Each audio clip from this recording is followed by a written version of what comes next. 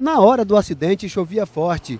O militar que conduziu o caminhão perdeu o controle quando fazia a curva do Itucumã, também conhecida como Curva da Morte. O veículo pertence ao 2º Pelotão do Exército de Assis, Brasil.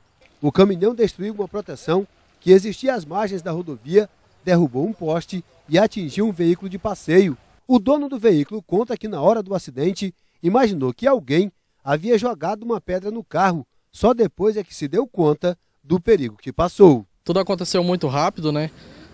Eu estava vindo do ramal, né?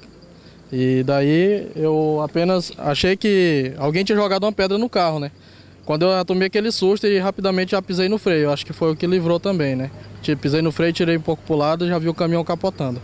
No acidente, os soldados Jairo Lima Rios e o Enison Martins Tamborini se feriram e foram levados para a UPA do 2º Distrito, mas não correm risco de morte.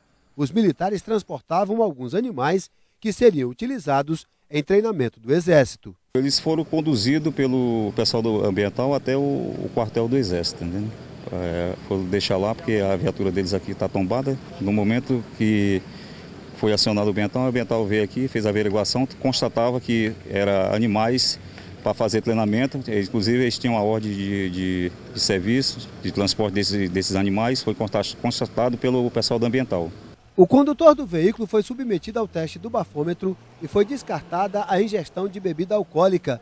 Esse acidente poderia ter se transformado em uma tragédia. Segundo informações de moradores da região, na hora do acidente, vários alunos que moram no ramal Itucumã lavavam os pés nessa poça d'água. Escaparam da morte por muita sorte. Pelo fato do caminhão pertencer ao Exército Brasileiro, a perícia do local ficou por conta da Polícia Federal. O resultado deve sair em 30 dias.